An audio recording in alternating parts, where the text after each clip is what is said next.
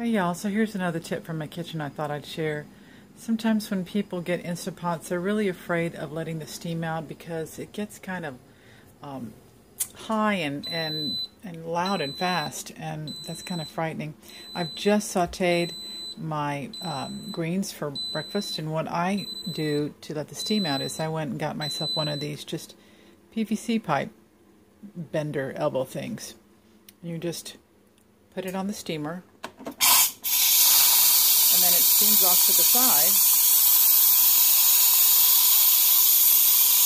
and you can actually hold it the whole time, and you can actually control the amount of steam you let out, more or less, depending on how far you turn this little angle thing.